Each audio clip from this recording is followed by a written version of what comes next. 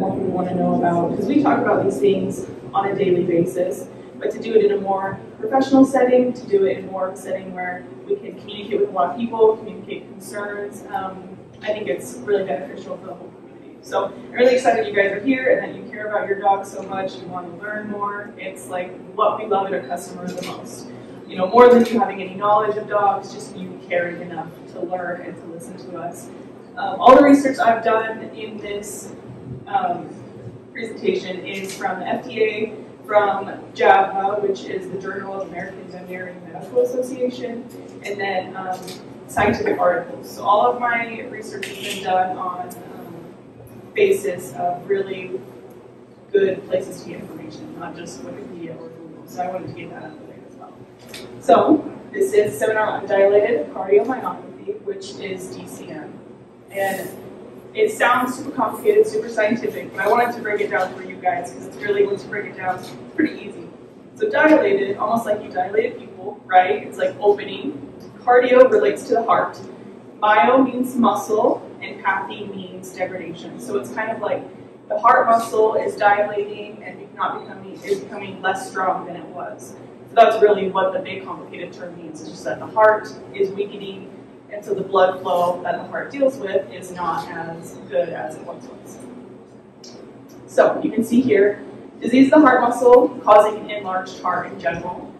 And that's harder to pump the blood. And blood is so important, it goes to all your organs, it carries the oxygen to your brain. The heart, we know the heart and the brain are like the two most important organs in the system. There are breeds who are genetically predisposed, so just because of the breed they are, they can have this issue at higher rate than other breeds. And the list goes on, but the ones that I see the most in my research are Doberman Pinscher, Golden Retriever, Great Dane, a lot of large breeds in general. The two smaller breeds that I see a lot are Cocker Spaniels and Bulldogs. So this issue mostly is in large breed dogs, genetically.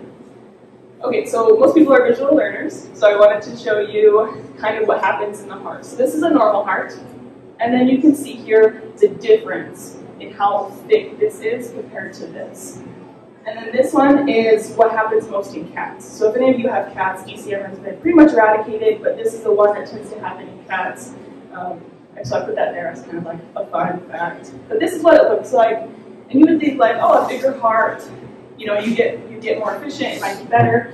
But really, you want to think of it almost as like a hose. You know how you played with a hose as a kid, when you put your thumb over it, and suddenly the pressure was really high, and you could spray your siblings or something. So that's what happens when your heart gets smaller, or your vessels get smaller. The blood pressure will go up. Now, the opposite will happen with dilation, which happens in this issue. When you dilate, the pressure goes way down, right? So you just barely get a trickle coming out of the hose, and you want a happy medium for your heart. So that's why this is a definite issue. It's a really horrible disease that you don't want your dog to get. So it totally makes sense why people are concerned about it. Now, how many dogs have been affected by the ones that have been referred to the FDA? Because there's different groups of DCM, and I'll explain that in a second. So in 5 years, it was about 500 cases that was sent to the FDA from veterinary cardiologists. And the American Veterinary Medical Association guesstimates about 77 million pet dogs in the US. So that means that 0.000669% of the whole US population is affected by this disease in the context that we're talking about. So I'm going to explain that in the next one. In this one I'll show you. There's 3 tiers. There's genetic, there's taurine deficiency caused, and then there's this unknown one that they were kind of trying to tie into grain-free. So it's not even all DCM. It's just this one group of DCM that doesn't seem like it's genetic. It doesn't seem like it's taurine issue. So that's what that percentage is relating to. It's just this, that they're trying to tie into grain-free foods. So this is a tiny, tiny percentage, right? Like every time you move a decimal, it goes a 10, 100, 1,000. So it's a tiny, tiny percent of the dogs that are in this category. Whereas when you compare that to something like obesity or cancer, and a very specific type of cancer, this is a specific disease, so we wanted to be fair in our comparison. Lymphoma affects about 70,000 dogs annually. That's 0.5%. So that's only a tenth of a decimal point, where the other one was over 1,000. So So it really kind of puts things into perspective where if people are worried about this but not worried about obesity or cancer or all these other issues that we see a lot more, it's kind of putting it into perspective so you can realize what issues you should concentrate on first. And if you're not genetically predisposed, that's like another story because you can kind of be worried about that. But overall, these things are something you should think about first. We know that over half of dogs are overweight in the US. And that's just that leads to so many other issues, arthritis, diabetes, other certain cancers are more likely. So these are things we should be focusing our attention on. The National Cancer Institute, approximately 6 million new cancer cases are introduced yearly. So these are big issues that I would argue with someone who's so consumed about DCM. Be like, you should worry about the more common things because it's more likely that your dog's going to get that. It's more likely that that's something you want to prevent. So, what causes DCM? We kind of talked about a couple things. Obviously, genetic mutation in certain breeds. Taurine deficiencies, we're going to talk a lot about taurine towards the end of my section. And then hypothyroidism and heart muscle inflammation or disease. So if the dog has disease already, it can lead to DCM. And it's pretty rare in cats, like I said, because taurine supplementation became a big thing in the late 1980s. So once that was introduced, pretty much all cases of DCM in cats went away. So taurine was the main issue for cats, and it's also an issue for dogs. Okay, so this is a lot of words, but this is straight from the very first article that everyone kind of freaked out about. So it was in JAMA, which is that Journal of American Veterinary Medical Association. So that journal is very well known, very regarded, so basically, veterinary cardiologists had an impression, which is not scientific, right? Like that's not qualitative, that's not quantitative, that's just an impression, that they were diagnosing DCM in golden retrievers specifically at higher rates than expected. But we know golden retrievers do have a genetic predisposition. But they're saying, oh, we had kind of more than we were expecting, and then some in dog breeds that we did not know have a genetic issue. So that's really what this whole thing is founded upon, is that some cardiologists just thought that there was another thing that they didn't know about. And it was seemingly that a lot of these dogs were being fed grain-free. So none of this is based on actual science. It's just kind of like objectively what these cardiologists were seeing. And so they were reporting it to the FDA just in case it was an issue. So they list a bunch of foods. We're talking kangaroo, bison. They list like 12 to 20 foods that these dogs were regularly eating. And in there, we see lentils, peas, fava beans, tapioca, and then barley. So they're listing a grain along with all the other grain-free ingredients, all the other vague ingredients. And vague is boutique, exotic, and grain-free. That's what that stands for. So it was interesting that they put a grain in there when they're trying to tie the issue to grain-free foods. And then right here, they have low plasma or whole blood taurine concentrations. Some of the dogs that were reported actually had taurine issues. So it wasn't that it was completely unknown cause. They also had taurine issues. They were just eating the grain-free, so they still reported it. They improved with a taurine supplementation and a diet change. And some of these dogs went from grain-free to grain-free. Not all of them went back to grain. So it's not scientifically correct to make that conclusion that grains fix them, especially where taurine was supplemented in all dogs, regardless. So the ones that had normal plasma or whole blood protein or whole blood taurine concentrations also improved with the same treatment. So it is kind of interesting in that way that they weren't consistent in any of the dogs to actually pull any data from. It was just kind of like they treated every dog the same, and some got better, some didn't. Some were given grain-free, some weren't. So it really is just not stable in any way. So we saw this earlier, right? So this is this one we're concentrating on for right now, and then we're going to go into the taurine deficient section towards the end. This is still 2018. The FDA did an article after the JAMA article because people were wanting to know what they had to say. And basically, the whole gist of it is a direct quote from their article. It is not yet known how these ingredients are linked to cases of DCM. So that shows you that this article, while everyone assumed that it was fact and proven, it was not. There was no link. was no science behind it. It was just kind of a thing that vets were seeing and getting a little worried about that had no base, really. But JAMA, in their article, they posted this. For dogs in which possible diet-associated DCM is diagnosed, we recommend the owner change the diet to one made by a well-established manufacturer that contains rice, corn, and wheat. So if there's no link to grain-free, if there's no scientific tie, there is no conclusion really at all besides we don't know, why are they making a recommendation for something that is not an issue that we know what's causing?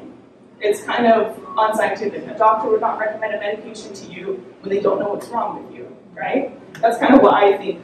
And then right here, we also emphasize that changing to a raw or home-prepared diet may increase the risk of other nutritional deficiencies. We'll talk a little bit about raw a little bit later, but the issue here too is that they're completely taking out your power to feed raw and home food just because it may be unbalanced. But what if it is balanced? What if the food we sell is AFCO completely balanced? So what if it is balanced? They don't go into any information with that either. They just say, oh, maybe unbalanced, so you shouldn't feed it. But if it is balanced, it would be a good solution to this issue. But they don't go into that because they have issues with raw. And then this is also something that I found an issue with this first article. The doctors who wrote it all have a bias towards big grain companies. And when you write a scientific article, at the very bottom, if you have some sort of bias or some sort of relation that you would benefit from this article monetarily or in other ways, you have to list it. So this is directly taken from that JAMA article. So all of them have received research support from Purina. All of them, all three of them. The other one, these two, have also received research support from Royal Canin, which is another grain-free, big brand. And then Dr. Freeman has actually consulted with Purina, has given sponsored talks for Hill's Pet Nutrition and Purina. So we see a lot of bias in the people who wrote this article. Now they're all doctors, they're all vets, and even Dr. Freeman specializes in nutrition. But this bias cannot be ignored, and that's why they make you put it at the bottom of the article. Which I am curious, have any of you actually read this article, the 2018 article? Okay. Yeah, I was just curious. So here's the 2021 update, and this is the benefit of having this seminar later than when we were going to have it in 2020 before COVID, is that we have updates now that we wouldn't be able to share if it was a year ago. Okay, so the FDA has received reports of the non-hereditary DCM associated with both grain-free and grain diets. So this is directly taken from the FDA website as well. It's important to note that legumes and peas and the type of carbohydrates that they are using in grain-free food have been used for years and have not seen inherent issues with it. Like, that's directly from the FDA saying, and they also say they have not taken any regulatory action against any specific diet or brand still to this day. And actually, Zoe was in a meeting with the American Veterinary Association. Yeah. So I was in a Zoom call meeting this last April with the American Vet Association, where they went on and they said that the FDA has now pulled themselves from any studies relating back to dilated cardiomyopathy. So they are not even a part of it anymore. So, and that was really a cool experience to be able to hear that from the American Vet Association. So. Yeah, so basically what they're saying is that this is probably going to be the last update from the FDA with this issue. There's still research being done about different carbohydrates, different issues that cause DCM genetic issues, right? Because these breeds that we're seeing DCM in that we don't know what genetic issue is, like in their breed line, we just may not have found it yet. So there's still research being done on that. Now this is from JAMA, which is the 2018 article where it's from. This is the 2020 update. So this was taken directly from them. Dr. George Collins, who is president of Missouri-based Nutrition Solutions, suggested increased reports of DCM may be related to other factors. We know that. But he says specifically, such as overfeeding in dogs or recent genetic mutations that could affect dogs' ability to metabolize glucose. So really now we're just seeing a lot of people trying to find the solution. And grain-free is seemingly to be forgotten as the time has gone by. But the damage we know has been done because we have been here every day calming people about this issue, helping people through it with the information that we have gained from our research.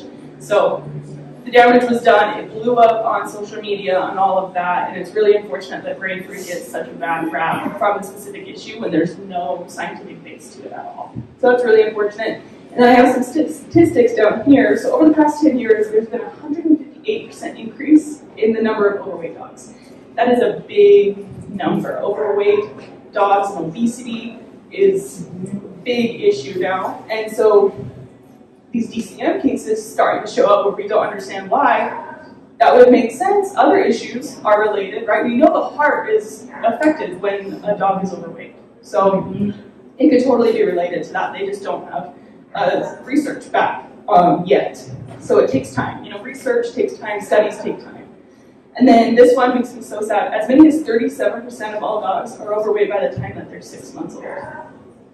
So usually if the dog goes home at 2 months or 3 months, that's only 3 to 4 months that a person has a dog that they have fed them way too much and then they're overweight. And that affects their growth plates and so many other things, but this is not a presentation about obesity. We can do that. I would be happy to do that.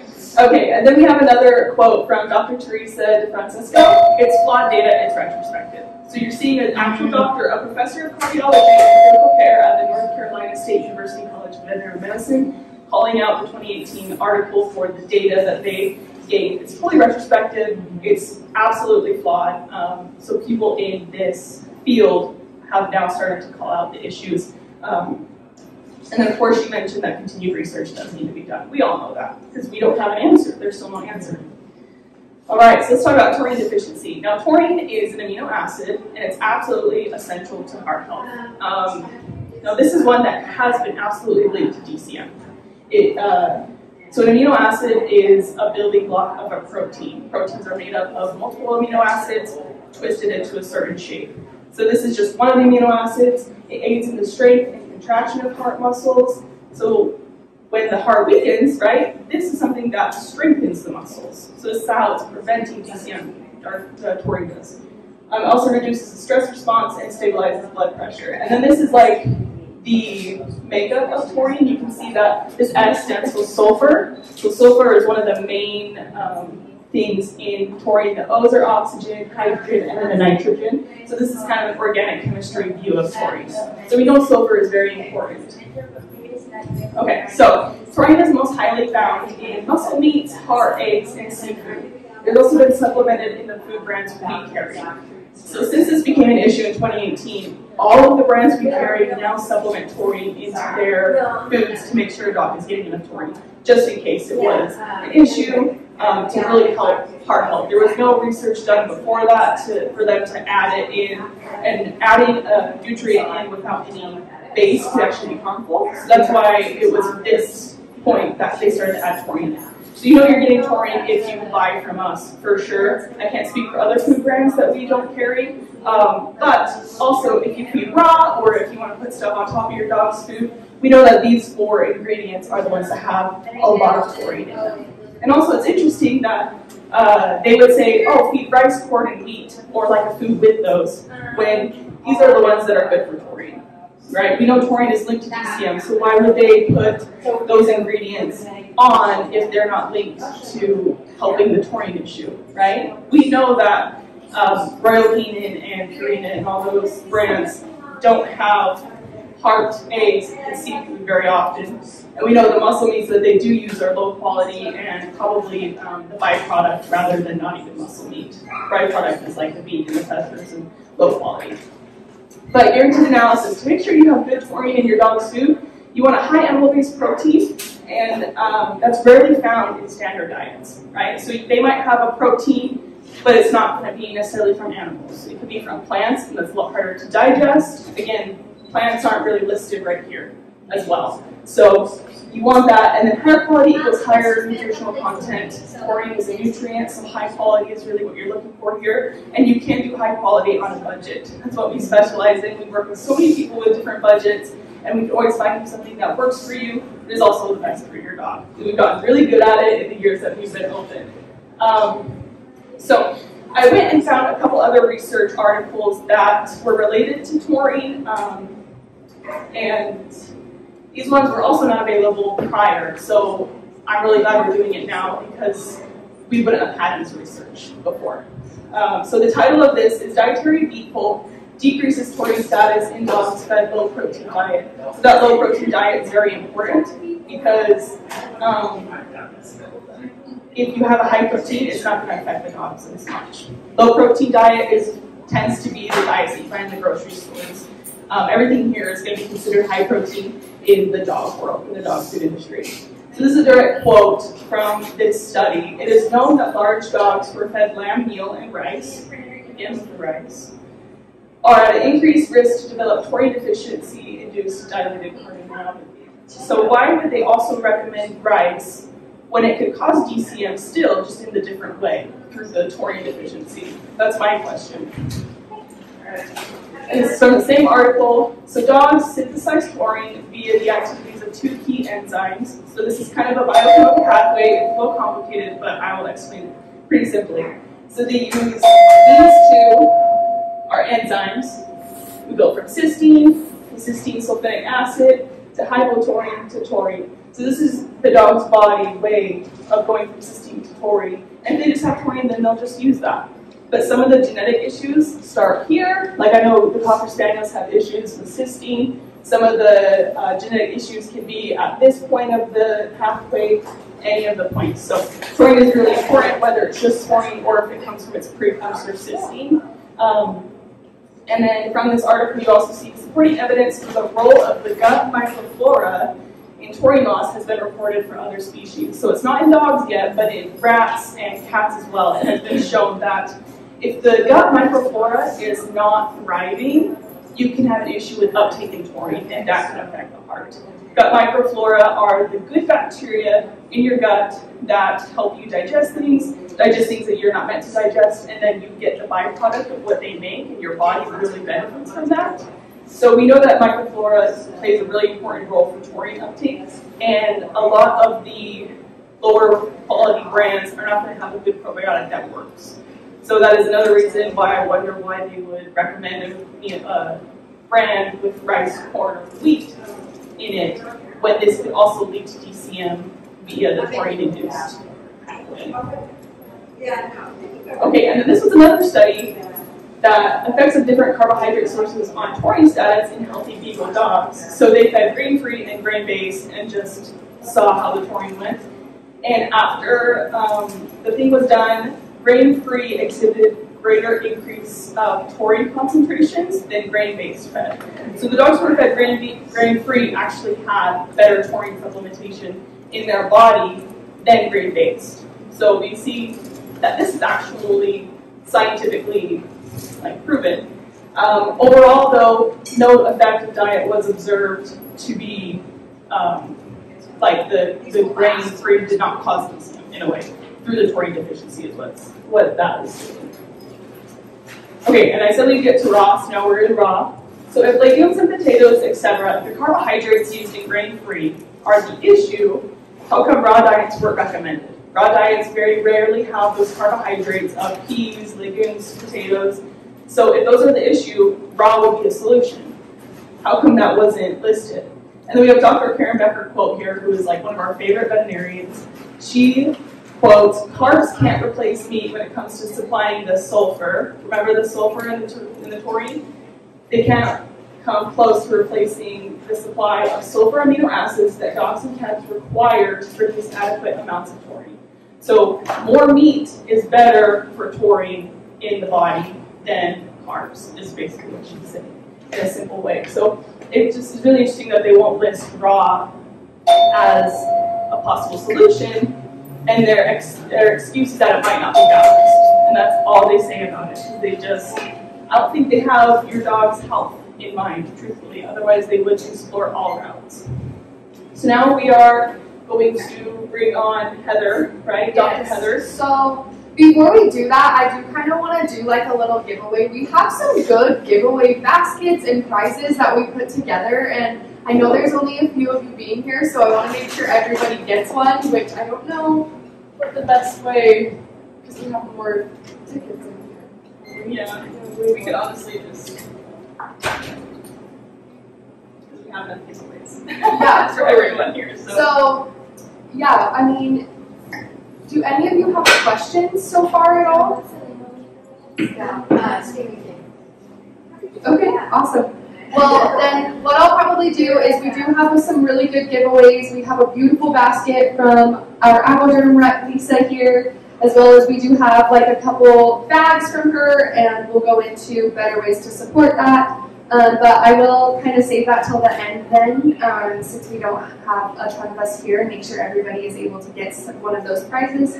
But we do have, her name is Dr. Heather Acuff. She works with MULO, and she is actually their grain specialist nutritionist there. And so she is on Zoom, and she just wanted to kind of give us a brief overview of a few things. So it's really awesome that she's going to join in with us. And yeah, so I will get her logged in, and then we'll kind of go from there. Yeah, so she has a master's in grain, which is amazing because then she can just kind of talk to you about, in general, grain versus grain-free. And we just carry grain options. We carry the highest quality of grain options that we can find for dogs who want grain.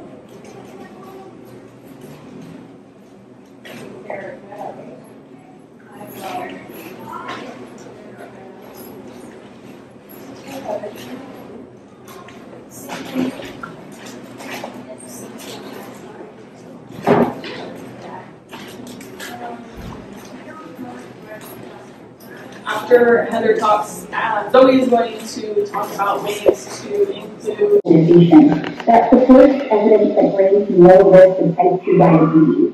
Typically, that's because they're lower glycemic than processed alternatives like the unsustainable starch. The whole grain bringing that fiber, which can lower that glycemic impact. Grains can also reduce the risk of heart disease in humans and reduce cholesterol and blood pressure and be part of a healthy weight management program. But all of these benefits, we tend to just apply them to pets and assume the same benefits will translate to our dogs and cats. But that's not always the case.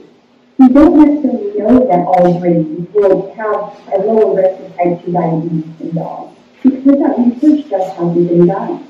And similarly with heart disease and blood pressure, our dogs and cats really are not prone to the same type of cardiovascular diseases as humans.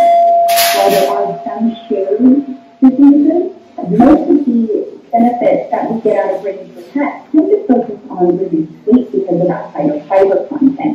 But all of these other types of cardiovascular impacts are largely unknown. So that opens the door for having research to help cleanse those gaps. When we break grains down into their nutritional profiles, what you're seeing here is a table of some of the nutrients in different types of grains. So we have corn and white rice across the top, and some of the more ancient, I'll label them ancient grains down the bottom. In terms of protein content, ingredients of different grains can vary the amount of protein that they have in them. Ancient grains tend to be higher in protein than these more conventional crops. We can also look at them in terms of starch content, and the modern grains tend to be a little bit higher in starch content relative to ancient grains. And a lot of that is because of selective hybridization of the crops in order to make them more starch producing, because we like starch in human nutrition. So that translates into a lot of these ingredients that are high starch components in pet food versus a benefit where you might get a little bit higher protein, higher fiber, lower starch profile out of the ancient grains. So generally speaking, even between grains, there can be differences in the nutrients that they're delivering into the pet food. Now, if we compare grains as a family to some of the other alternative ingredients in pet foods like legumes, these would include things like our kidney beans or lentils or chickpeas, even filet meal, which is very popular in a lot of the large pet food brands. We can compare that to grains and see that the legume family tends to be higher in protein than grains, but it's also higher in fiber relative to grains. And these two categories of nutrients, protein and fiber, are extremely important when we look at how these can be applied into a full pet food diet and what level you would include. So you have to keep an eye on total nutrient content of the diet. Now, let's look at the ingredients on the basis that they are in lactic content. I've picked the three here, the lysine, methionine, and cysteine. Also, ingredients will differ a little bit in those amino acids that they're bringing in. If you look at lysine as an example, the legumes tend to be a little bit higher in lysine relative to grains, but grains tend to be higher in methionine and cysteine than legumes. So this is where we start to think about if you have multiple plant-based ingredients in a pet food formula, you've got to think about the amino acids they're bringing in and whether or not that's meeting the animal's nutritional requirements. When it comes to taurine, which will be a focus of several slides of our presentation, and carnosine, these two amino acids have a very important role in cardiac health. Plant ingredients, legumes or grains, are devoid of taurine and carnosine. These are amino acids we can only get out of animal grease. So if you're looking at things like taurine deficiency, you start to focus in on, well, what are the major ingredients in the food? And that's highlighted a lot of the media news and focus on grain versus grain-free because of their lack of taurine and some of the essential nutrients for heart health. Looking a little closer at taurine, this is an amino acid that's different than the others because it's not structural. It doesn't participate in protein synthesis, so you won't find it in muscle tissue as part of the structure of that protein chain. Instead, it's a free amino acid that tends to circulate to various tissues throughout the body. And we find it in very high concentration in things like the brain, eye, and heart in general. And so that tells us a little bit about where it's active in those different organs. Taurine in the body can be synthesized from these methionine and cysteine that we looked at as select amino acids in those plant ingredients. Through different enzyme pathways, you can make taurine. You can make plenty of taurine to meet our requirements. Dogs typically do as well. Cats, though, relax some of those enzymes to produce enough taurine to meet their needs. So that indicates that taurine has to be added to cat diet. And what we're hearing with this DCM and all of the research coming out of it is that some dogs may have taurine deficiency tendencies, so they might need a little bit of extra taurine to help their pathway that might not be producing enough on their own. When we look at dietary sources of taurine, those are typically organisms. Those are the highest concentrations.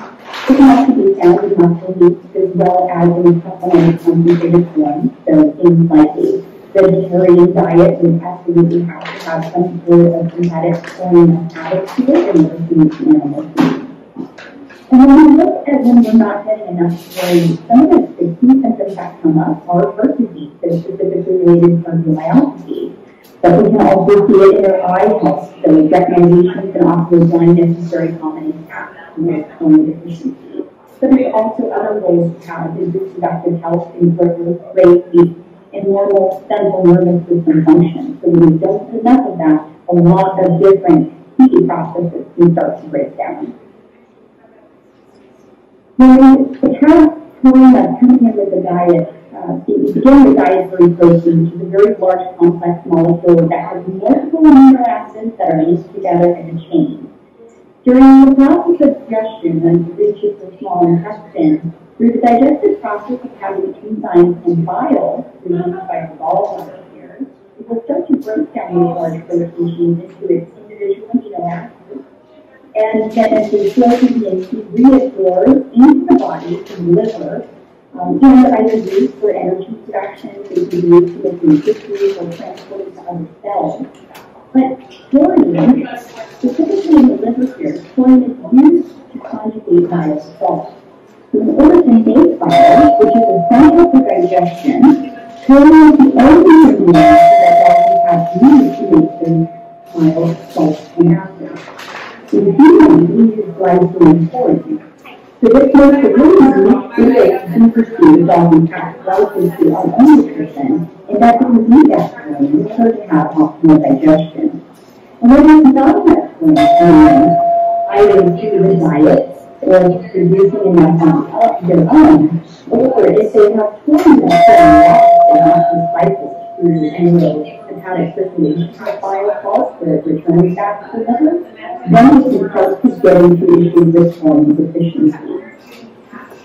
And that here is really the focus of DCM and its relation to food. It's been a very, very big hypothesis and the research focus that somehow adults are not getting enough towards their food, or if they are, they're not recycling it, so they're losing more of it into their food. And that happens when we have a net deficiency. So the amount of protein that's either being ate or eaten is less than the amount of protein that's being excreted or used in the body. When you have equilibrium, your input is the output, so you don't have an issue with deficiency. You have a pet that's at risk for taurine deficiency. Typically, they'll have insufficient enzymes to make their own taurine at a sufficient rate. So this is where we know from the mechanism of act where they're not producing enough taurine to use their use. There are certain foods that are going to that as well. We might also have low concentrations of protein in the diet, so protein restriction. If they're on a weight management diet, or if they're on a city type diet where they have to have extremely low protein levels, that's where we can get into concerns with deficiencies, as well as if they're low in the sulfur-containing amino acids in the diet. So depending on what they use, so for their primary components making up the formula, then that can indicate whether or not there's enough of those precursors to support that forming pathway. There might also be poor availability of protein. So, for instance, if you have highly processed ingredients or ingredients that are interacting with each other in the diet and make them less digestible, they might be present in food but less available to the pet.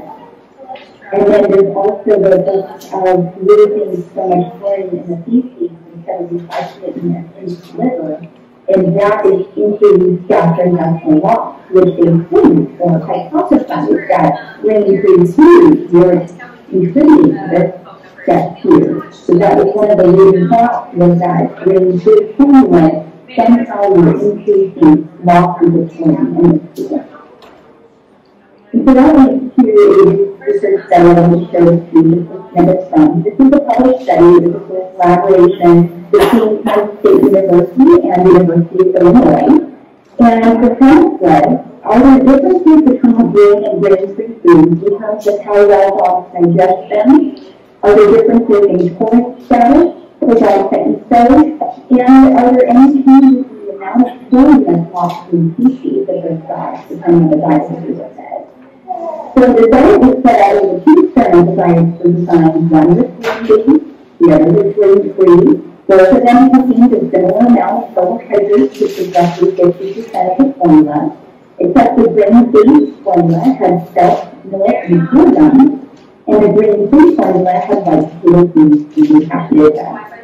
So shown here on the right is a table that shows the amount of each ingredient that was included in the experimental diet. And so the only difference between them was the change out of the carbohydrate sources. So the analyze the two different diets just to look at their nutrient composition before even feeding them to the animals. And the chemical composition or nutrient profile is very similar in terms of total protein content, because we didn't want to change the amount of protein that the dogs were getting. They're very similar in fat content, except that the grain-free diet tended to be a little bit lower. So when you look at dietary fiber, this is where you start to get real differences between grain-based and grain-free.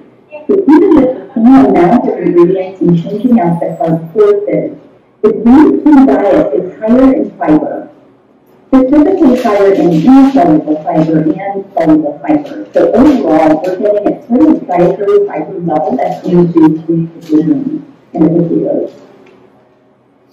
With oligosaccharides, these are a special type of fibers that are shorter chain, and these are some of those fibers we would consider as prebiotics because they can be digested by the bacteria in the gut. When we look at a comparison of grain-based to grain-free, the grain-free food is much higher in these oligosaccharides. And that's because that soluble fiber in grain-free ingredients tends to be very, very fermentable.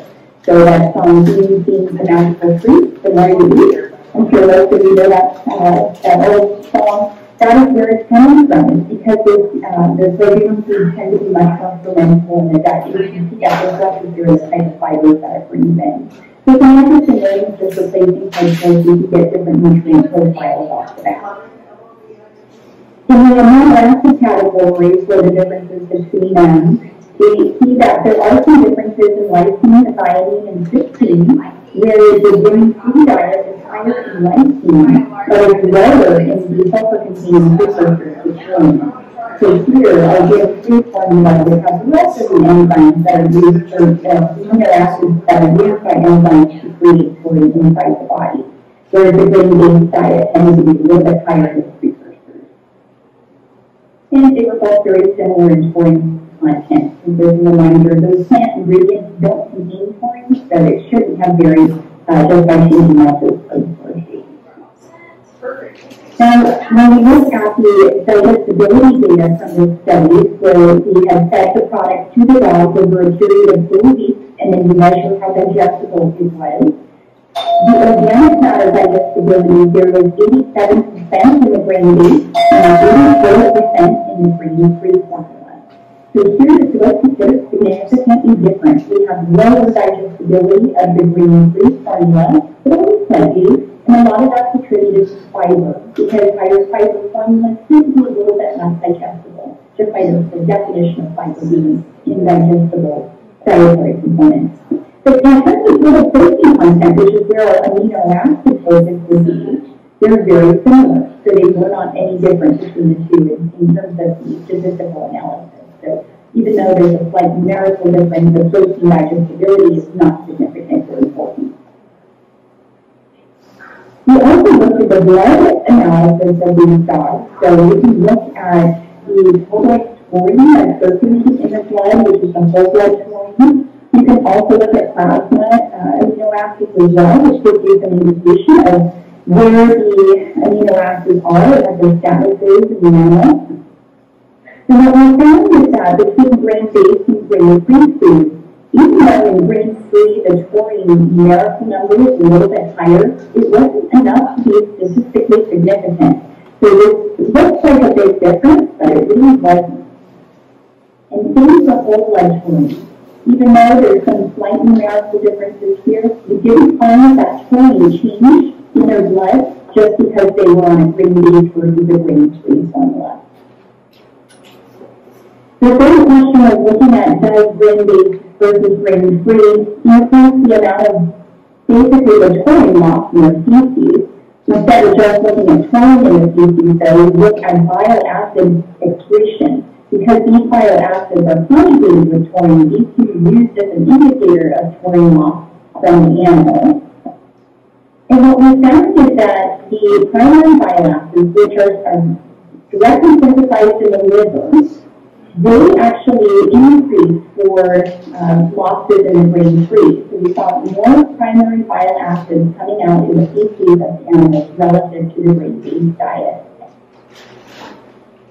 So this is an interesting finding. It supports the notion that with high fiber formula, you will get a little bit more of the bile acids getting lost in the feces instead of recirculating. So this was interesting in terms of possibly being related to some of the loss of cholesterol and gene nutrition, which is what feeding grains or feeding higher fiber foods, you can get a cholesterol lowering effect. And that's because those fibers can help to bring that bile acid, which is connected to cholesterol metabolism in the feces. You lose a little bit more of it there. So overall, highlights from that research and what we can take away from it is that the nutrient composition of grain-free versus grain-free foods will be a little bit different. Grain-free will give you a little bit more soluble fibers, and some of those oligosaccharides are fermentable, so that can be beneficial in the gut. But even though grain-based diets are a little bit lower in lysine, they're higher in the sulfur-containing amino acids, methionine and cysteine. And this is probably, not just my hypothesis, why so many veterinarians are recommending grain-based diets, because they do have more methionine and cysteine inherently with their ingredients. But no matter what base of carbohydrates you're using in the formula, any shortages of one ingredient can be made up by using complementary ingredients and or supplementation. So it's not necessarily grain versus grain free, it's more the total picture of the diet. In terms of digestibility, grain-free versus grain-based did not impact their total protein digestibility. Both of those diets were using hydrolyzed pork protein as the main protein source, and it was at a pretty high inclusion level at 42%. So this is not surprising. If you were to see a strict diet that doesn't have any meat and is strictly grain or strictly grain-free, you'd probably start to see some of those differences between digestibility to be more saturated. And grain-free foods might have a lower apparent digestibility of organic matter, and that's tied to the higher fiber content. So nothing to be worried about, but it is something that indicates the higher fiber level can be measured in terms of digestibility of all of the organic matter, which is all of the matter except for the minerals in the diet.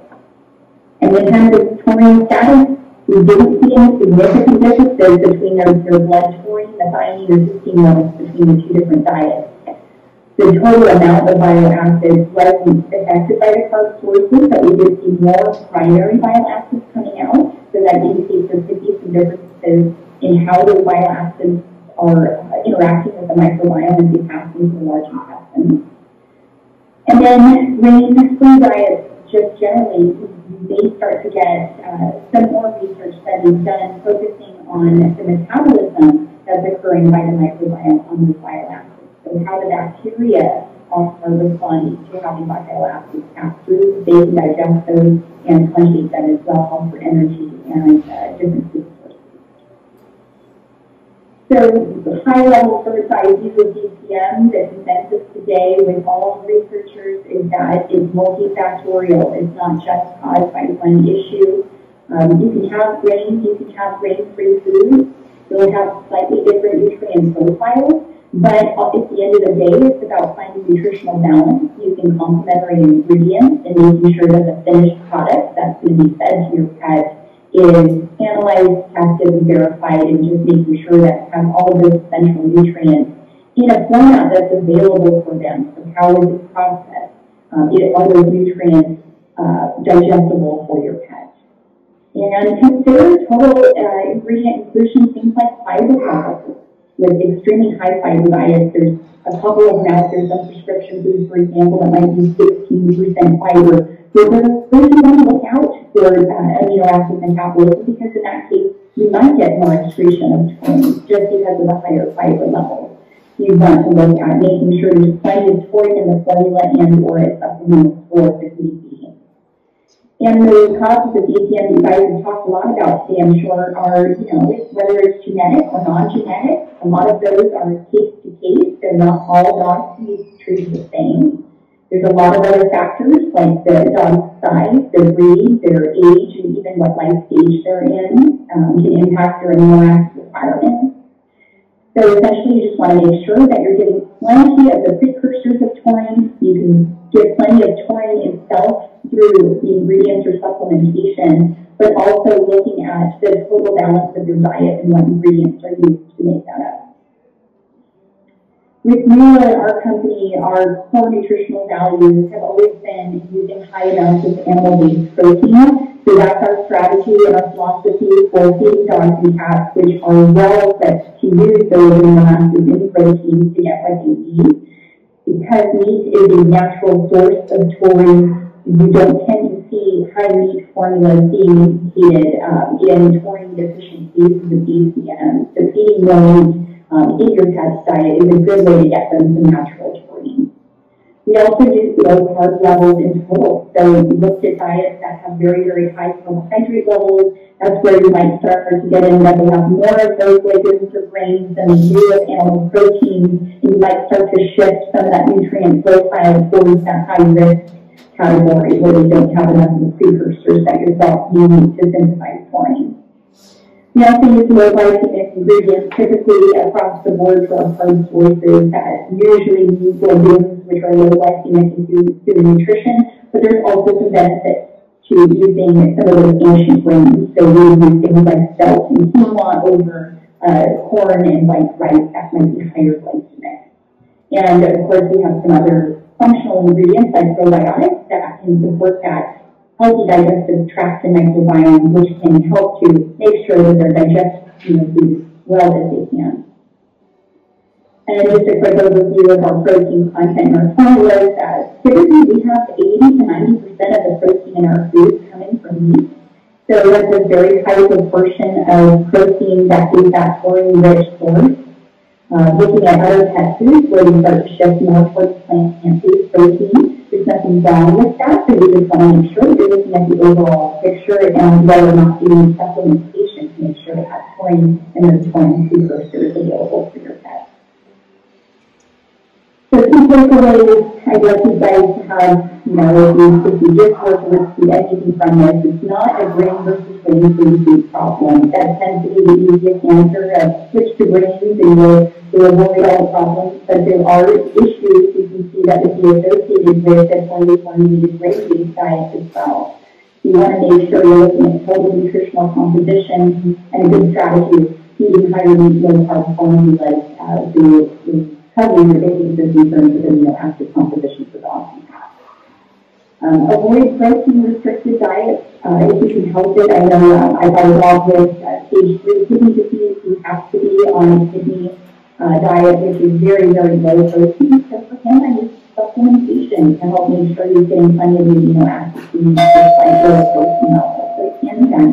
You should talk with your veterinarian if you have concerns about a particular prescription for disease going on. And then pork protein quality. So some of the old studies from the 80s that came out on DCM dogs were looking at lamb and right size, and they criticized the lamb meal being a very poor quality protein. So it just really depends on how much of those ingredients are being used to supply the protein. So it's not all or nothing. The lamb meal can be beneficial if used in a lot of high quality pet foods, but it's actually a sole protein source and there's not very much of it. So you could run into some potential issues.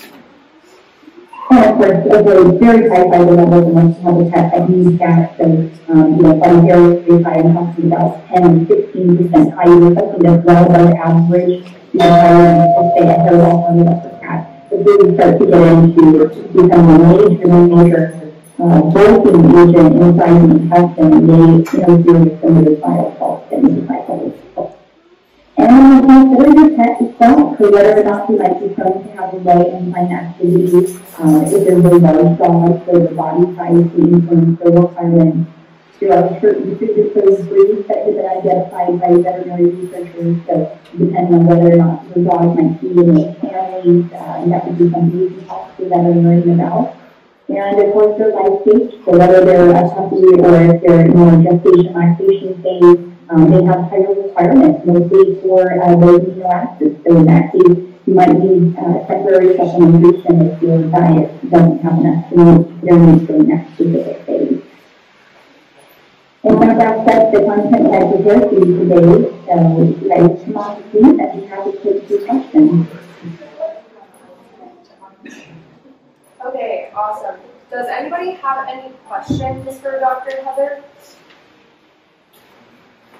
She is a great resource. I'm really happy she's here. I kind of have a question. Yeah. It's kind of a common sense thing, but from everything I've heard, is it basically grain versus grain-free? It just is depending on how it was made, what's in it, the combination. It's not necessarily one better than the other. Yeah, so there's a lot of other insinuating factors that play a role, like what kind of protein are you using? Is it high quality? To go along with it, ancient grains versus modern grains. Ancient grains are the only grains we carry here. We don't carry rice, corn, and wheat, which are in the. That's what I'm looking for. Yeah, my breeder says that you have to switch from grain-free to grain because she must have heard all of the other stuff. Yeah. That's going out there, and I'm thinking, okay, I'm not sure about that. Yeah. Did you hear her questions?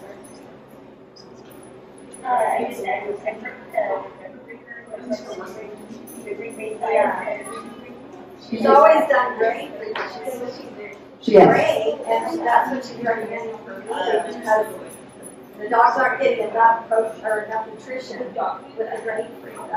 But it makes a lot of sense with what's been said here that there isn't sufficient enough studies that one's better than the other. Yeah. Depending on the quality of food. Exactly. Which makes sense to me. And you can get any nutrient from a lot of different foods. So like you said, taurine, you can meat, or you can do protein, or you can do eggs. So you have one of those may be better in a lot of ways than the other, but their taurine levels are going to be kind of similar. So every single ingredient has something that benefits your dog, and something that may not benefit your dog as much. And so all of her grains that we talked about were ancient grains, because those are the grains that Nula uses in their grain line. So we had transitioned from grains, we only had grain grains to store for a couple of years.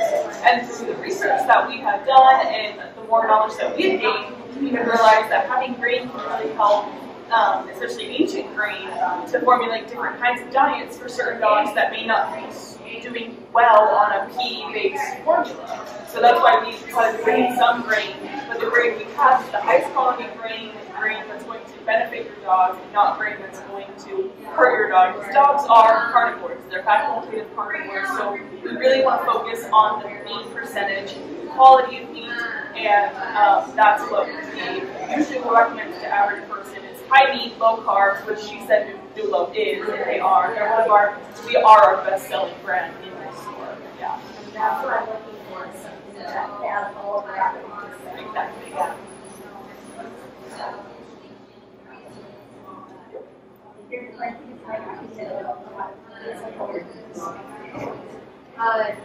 She was just saying that her breeder had recommended switching to a grain-based diet rather than eating grain-free because the dogs weren't receiving enough nutrients. They were getting heart issues.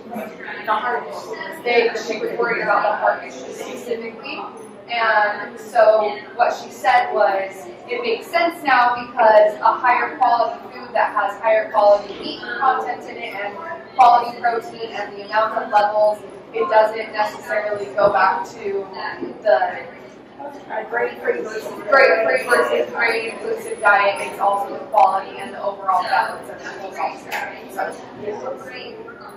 Yep, that's exactly right. And one of the responses I would have, and I've had a veterinarian tell me who just personally brings out, oh, she is grain-free, and it's like, well, why is that? You know, there's many times we get that recommendation, we don't understand why they're saying it. It's just information that's just kind of plain telephone all the way down, and it's an easy answer, and they really don't understand that there could be problems with grain-based foods as well. So it's not necessarily a cure-all to switch to a grain-based diet, and I think a lot of people that have done that may discover problems on grain-based foods and still get DCM. So it's not necessarily an ingredient-specific issue.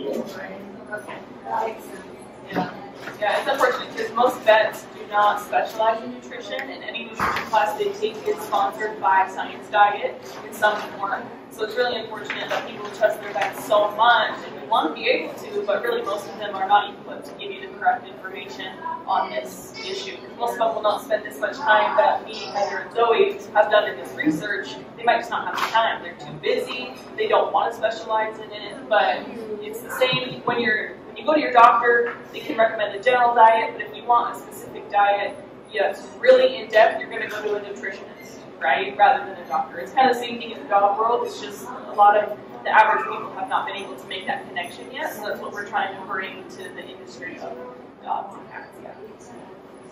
Awesome. Do we have any other questions? All right, Heather, well, thank you so much. I don't think we really have any other questions. That was super knowledgeable and was a really good key takeaway. And so, yeah, exactly. Allie said, I learned stuff. And yes, me too. It was great to be able to have you here and to have somebody who is specialized in nutrition as well to kind of pick your brain and hear some things from you as well. So thank you so much. So it's absolutely my pleasure, and I was happy to do with it. And if you guys have additional questions at the end of your seminar today, feel free to let me know. Awesome. Thank you.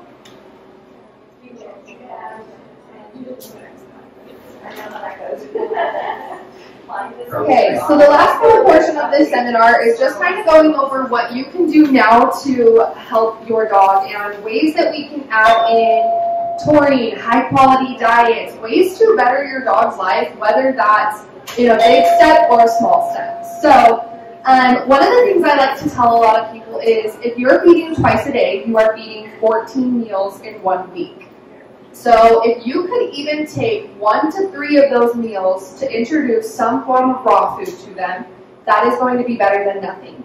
Raw food, we've talked about, holds in all those natural vitamins and minerals. It holds in all this produce that has a ton of health benefits to it in a good ratio amount. And that's why when Allie said, why wasn't raw food recommended if it is completely balanced? And so we want to make sure it is that balanced raw food and that they're getting the right amount of nutrients from it. But why can't we do 3 out of those 14 meals a week have some form of raw in them, or even 1? And it doesn't have to be an all or nothing thing, which I'll go into a little bit more on the next couple slides. But yeah, if one of those that we could decrease the chance of processed meals, the better for them. So with a kibble-fed dog, and this goes back to if you have a high-quality kibble, there are ways to add things onto there to even get a couple extra nutrients in there. It doesn't have to be all raw food. But making sure you have a high-quality kibble, like we talked about with that high-protein quality source of it, and then adding some form of topper to that. We always talk about building a better bowl. So if you can add a topper of 100% meat, especially organ meat, or a supplement of taurine, any meal that can have raw meat added will benefit the dog in multiple ways and forms. So raw fed is obviously the highest quality and will equal the best nutrients. And so your dog's body is meant to break down raw food. Their stomach acid is so high that pH balance is very high. It breaks down all those worries of raw pathogens and bacteria and things like that. That is what their body is meant to be breaking down on the easiest way. So whatever way we're able to add that in is going to benefit your dog. So a couple of the things we brought down here are some products that we currently carry that are going to have ample amounts of taurine in them. They're going to be ways to supplement feed and to add some good things into your dog's diet and help build a better bowl. So some of those are going to be, of course, a raw-based diet. We carry those in the freezer right over here. Running a little low right now, but they're on their way to us as we speak. But anything like that. A couple other things are, these are some of my favorite treats that we carry. These are called Sojos. It's a freeze-dried raw brand, and the nice thing about them is their whole bag is actually organ meat. So where this says beef, we have turkey and lamb as well. The whole bag in here is just organs. So you're able to feed quite a bit of that supplement feed. This can be a treat or a topper. And it's going to have everything in it that your dog needs to supplement that taurine. A way I like to explain freeze-dried is it's like cotton candy to us. That flavor melts in our mouth and we love it. That's exactly how freeze-dried is for dogs. So usually they will go crazy for this stuff too. And you're able to give a lot more of these treats throughout your day because they don't have in a bunch of extra added calories or things like that. So these are a great way to add taurine and some organ meat on top of your dog's diet. Another way that we can do this is actually a supplement of taurine itself. So this is called Taurine Boost. It's from Herbsmith.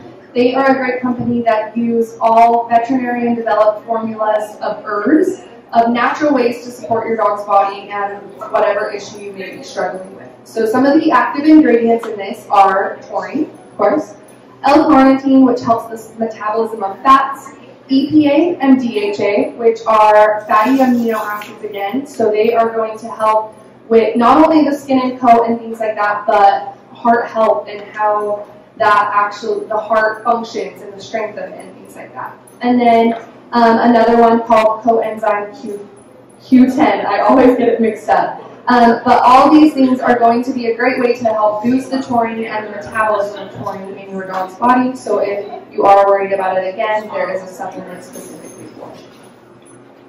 The next one is going to be raw goat's milk. I didn't bring it down here because I didn't want it to start thawing as we were talking and stuff. But raw goat's milk is a superfood supplement.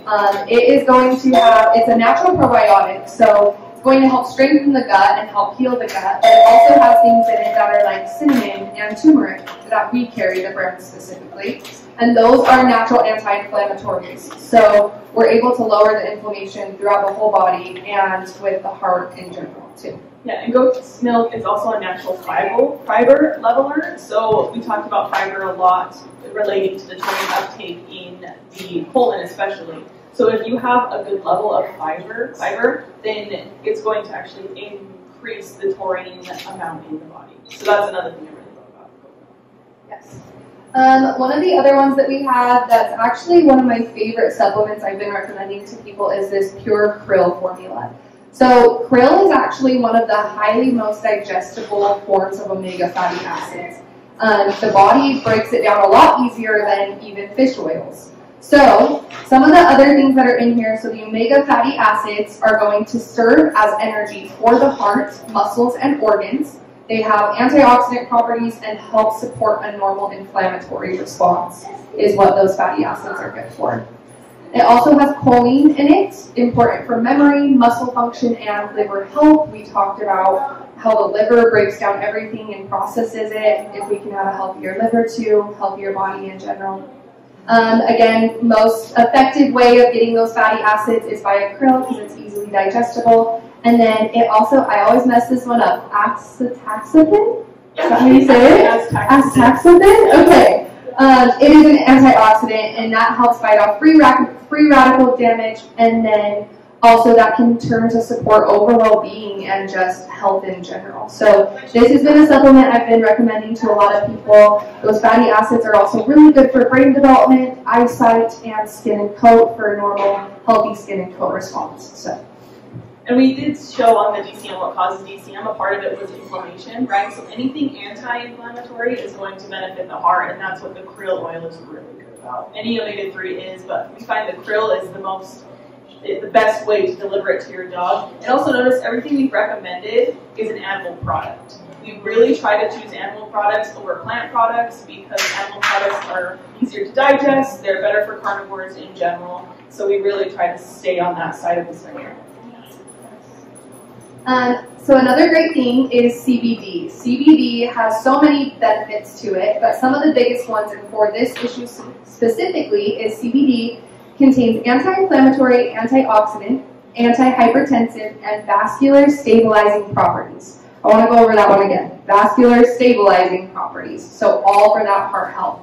So keeping that heart stable and functioning the way it should, CBD is going to work hand in hand with that. It can produce better blood circulation, and so as Ali talked about with the hose and the blood pressure and circulation throughout the whole body, CBD will help the natural pathways of blood to continue the way they should be. It can also help current heart disease through its vasorelaxant property.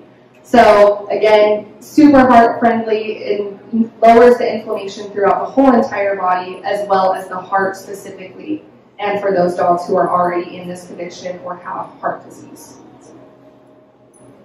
Okay, so this last slide was something that I felt was super important of talking about our dogs. We want to give them the best life possible, and that doesn't have to mean it's an all or nothing thing. That doesn't mean you have to switch to a fully raw-based diet.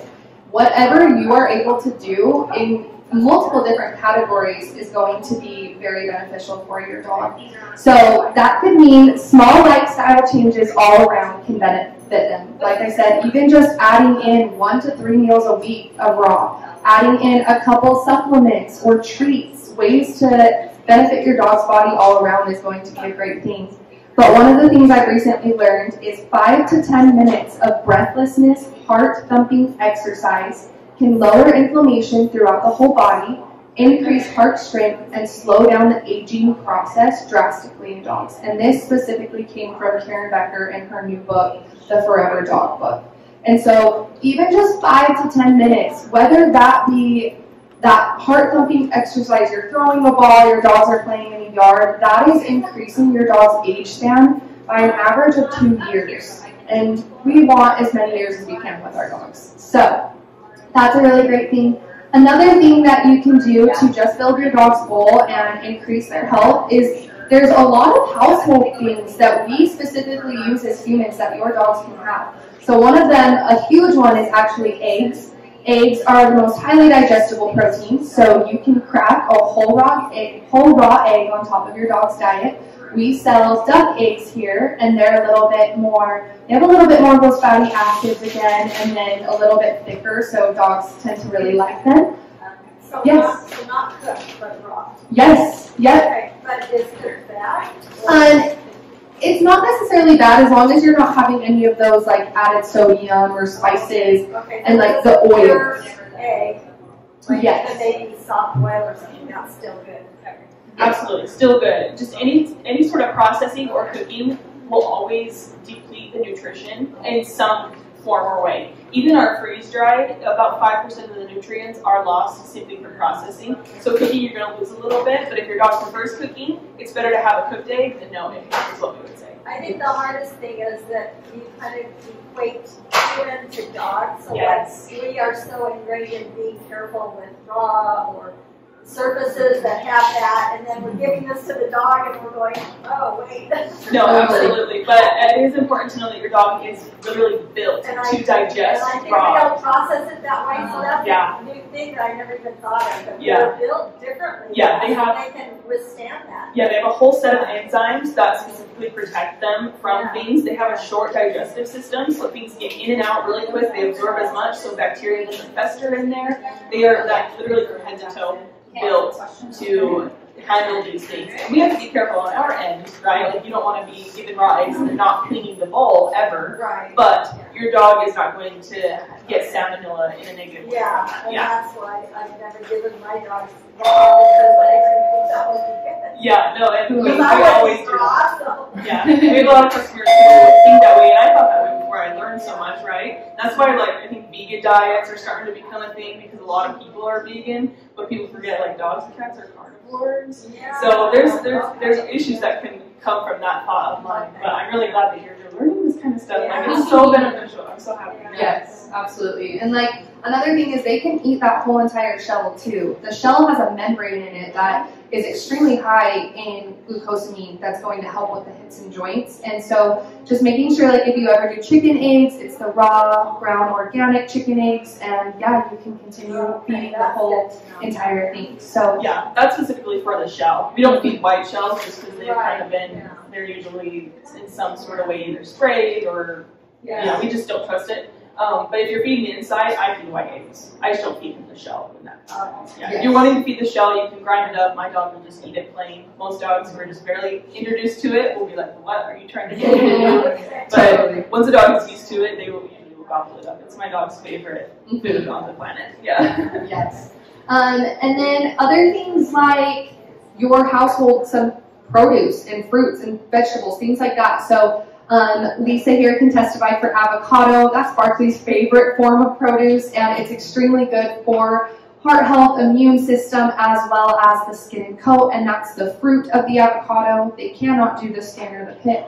But avocados, as they start to get a little bit more brown, as your fruits and vegetables start to get to a point where you're like, they're kind of on the mushy side, your dogs can eat those, and they benefit them in multiple ways. And so another big thing I want to kind of stress on is with these fruits and vegetables, steaming them is a really good way to introduce them into your dog's diet, or blending them, specifically steaming, because they have this wall plant enzymes do that dogs can't break down. As we've talked, they're carnivores. So when we steam them, it cooks them just a little bit enough to keep all the nutrients but break that plant wall down, that now your dog is able to readily absorb them. And so they have a lot of benefits to them, and you can start introducing those into your dog's diet as a way of even just starting raw, fresh ingredients. So yeah, so in general, animal protein we want to be raw. They're made to just digest that up. But then plant proteins, plant sources, we're going to want to just process just enough to help them start that processing of absorbing it.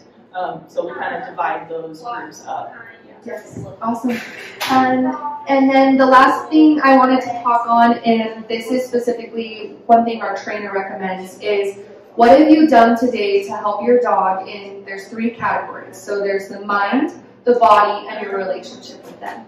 Even just adding in 5 minutes to one of those categories a day is going to benefit your dog drastically and help with their overall health and lifespan. So mental stimulation is a great way to get them engaged, get those senses going. You can hide food and fruits and vegetables and things like that, and that's more stimulating to the brain than physical stimulation as well. So the more we can actively engage with our dogs and strengthen that relationship and their confidence, as well as benefiting their health and building a better goal, the better your dog is going to be overall and the better relationship you're going to have with them, and their lifespan will be increased in that way. Yeah, we know stress affects the heart in a very negative way if it's chronic. So if your dog has chronic anxiety, if you can't take them out because they're just wired, these kinds of things, training will help, and that in turn will also help the heart. So that's kind of the holistic approach that we always take, is the entire body, every category that influences your dog, not just nutrition, but also your relationship with your dog. And that's why we've introduced our training program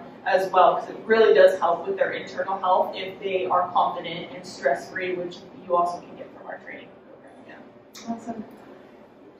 So the last thing on here that I wanted to talk about is we actually offer free nutritional consults here, where you can bring your dog in and we can talk about whatever specific issues they struggle with or things you are worried about, and we can actually formulate a whole diet specific to your dog's needs. So that is something that I do on a weekly basis, where you can come in and pick my brain on anything. I usually consult with Allie on a few of them too, to make sure that we're giving your dog the best overall approach, and to make sure it's a big difference of, we are a store that cares for your pet's well-being. We are here to help them and to help you. So whatever you may need, we are here for that, and that it ties right back into getting a free nutritional consult. So typically we do offer 10% off of any recommendations during our nutritional consult. For you all here today, if you do schedule a nutritional consult or at least get your name down, we will do 20% off of any of the items recommended for your nutritional consult. And so we just want to make sure that you know we are all here as TMP to help your animals to live the best life possible. So. All right, thank you guys so much for coming in. I understand it might be an information overload, so we're going to give you a little takeaway paper just so you can kind of go over the general points we made. If you have any questions, please feel free to ask us. If you, in a week, have a question, come in and you can ask any one of us. We're all certified in nutritional specialization. So thank you again, and we're going to hand these out. And do you have training classes? So we have a trainer here who, she does one-on-one classes. And so, yeah, we do free evaluations for our training program every Wednesday, where you can come in and meet with the trainer and kind of talk to her about what you're looking for, and from there she can recommend a package to you of what would work best for your dog. And we do have a puppy package. Yes, we do. So when you say a package, that would be like maybe a training class around Yeah, so it would be usually it's like weekly over a certain amount of weeks, and she gives you what they go over, potty training and all that. So, yeah. That's what I really wanted to do. Absolutely, yeah. She's the best. She is such a addition. Awesome. If you guys want, pull out those raffle tickets and maybe tell me like the last 3 numbers, and I'll shake them up, and then you guys can go and pick whichever one you want. What is yours, Brad? 003. Okay, awesome. What is your guys' ticket? So we got 012 and 006.